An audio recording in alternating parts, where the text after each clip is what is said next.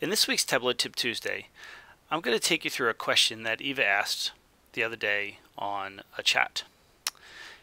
As she was working through her Makeover Monday viz, she had a question about how to count people that have worked for both Donald Trump and Obama.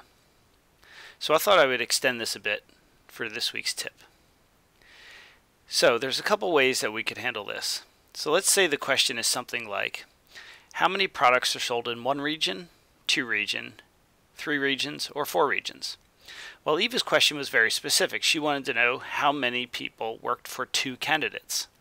So let's say our first question is something like, I'll just type it out here. How many products are sold in two regions? Okay, so there's a couple ways you could do that. The first way is by creating a calculated set. To do that, I'm going to right click on product name, go down to create set, and I'm going to call this products in two regions. And this is set up very much like a filter with the tabs across the top. So on the general tab, I'm going to say use all because I don't want to filter out my products.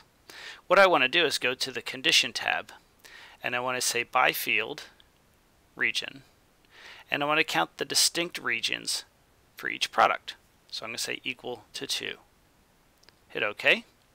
And now I have a set called products in two regions. If I drag that into the view, you'll see I have in and out. So this means products that are in the set, and this is so basically this means two regions, and this means 1, 3, or 4. So from here, I could just right click and drag product name to the column shelf.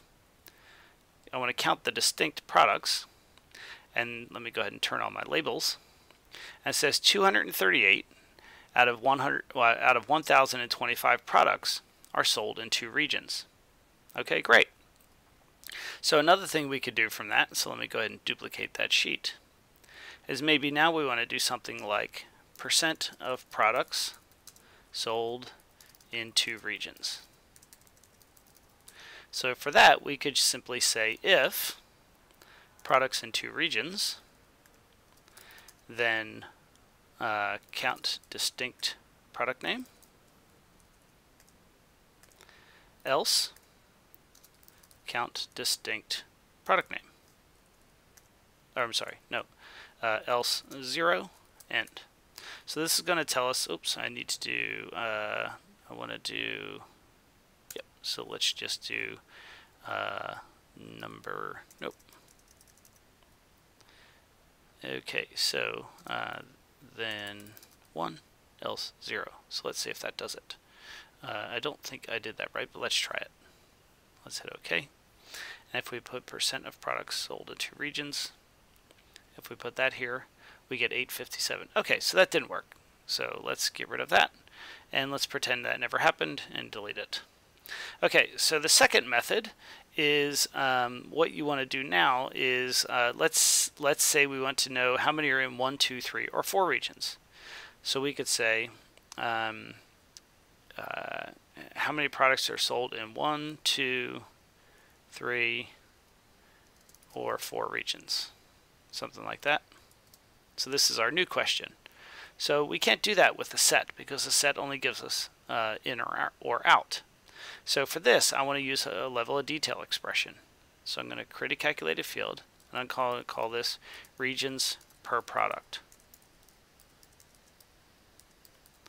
And for this, I'm going to use a fixed LOD, and I'm going to set it to the product name. So this is saying for each product, I want to count the distinct number of regions, and close that off. Okay, so Tableau is going to put that down here as a measure. I'm just going to drag it up and make it a dimension. You can do that with a fixed LOD. And I'm going to drag that into the rows. And now you can see if I flip this, you can see 1, 2, 3, and 4 regions. So again, we have our 238. If I go back over here, that's the same number. Excellent. So I can then easily make this a percent of total if I wanted to. And we could see now that 18.84% of products are sold in two regions. Excellent. Okay, so basically what this allows you to sort of understand now is you can write an LOD that looks very much like a set.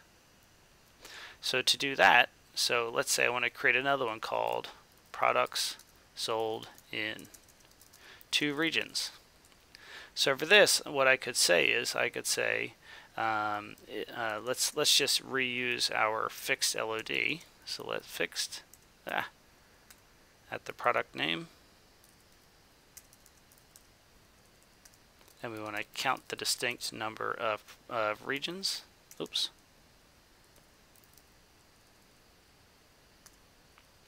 Okay, and we're going to say if equals 2, then we want to count, we just want to, well, we could just say equals 2. Let's just do it that way.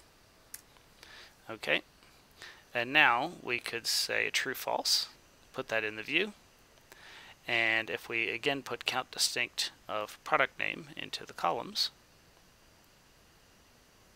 and turn on our labels, you'll see again we get 238.